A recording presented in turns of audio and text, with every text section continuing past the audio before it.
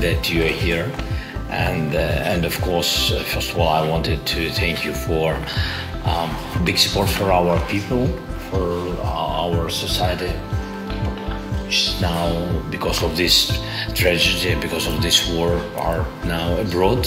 And I wanted to thank you and to your government and your people for warm hosting of our refugees. That is the first, and I know that you gave a lot of help, support, financial, humanitarian aid, and etc. It's very, very important. And during the war, of course, we count on our friends. We are happy to recognize that you are our partners and friends.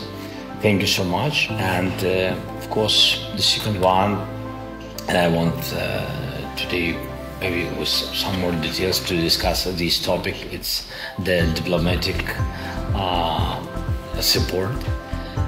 Thank you that on all the platforms, initiatives, we see and feel your support of your country, supporting our territorial integrity authority, supporting Crimea platform, supporting peace formula, tribunals, very important, because you know that we need more countries for supporting such very difficult, tough topic.